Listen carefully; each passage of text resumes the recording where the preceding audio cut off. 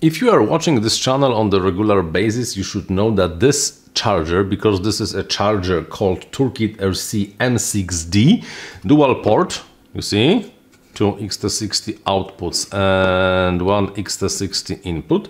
Charger it's not the first appearance of this hardware on this channel. Why? Because I really think that this is a good idea. Why? Previously, before I got the M6D, I was using two ISDT, or however the name should be spelled, Q6 plus chargers connected to the parallel boards. So in total, I was able to charge, without doing anything, 8 LiPos at the time.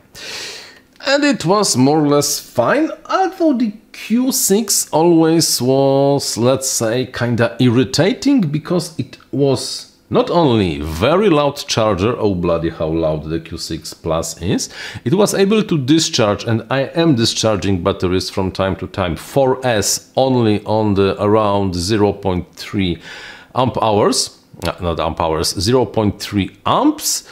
And yeah, you know, it was loud. Oh bloody, it was so loud, really. The amount of noise that was coming from both of my Q6s were super irritating. This is why I got this, because almost like, okay, we have it, would you like to get it? Okay, I would like to get it. And after I charged the first set of batteries, I was like, meh. But then after using this charger for quite a while, I really discovered that it just works. Hey, 2 channels, great. You can charge 8, for example, LiPos without any problem, or you can charge 1, discharge 1. But the best part, let me connect some kind of the LiPo over here. Of course, because you see, we have some numbers on the cells, we can switch between channels, we can go into, for example, discharge and start the discharge. For most of the time, this is how loud the charger really is.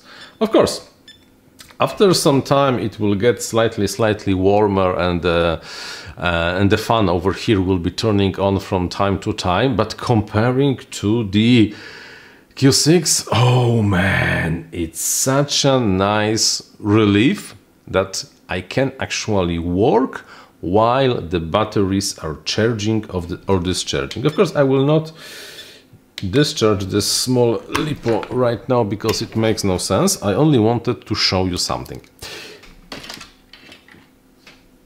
And besides that, the charger really has everything you want from a charger. Great for use at home, great for use at the field when you have, for example, a big LiPo to plug in and to quickly charge few of the batteries. If you really want to, you can even try to charge your phone, because it has a USB output. And that's all. Can I say I love this thing? Maybe not love, but really do like what they made with the M6D from the ToolkitRC.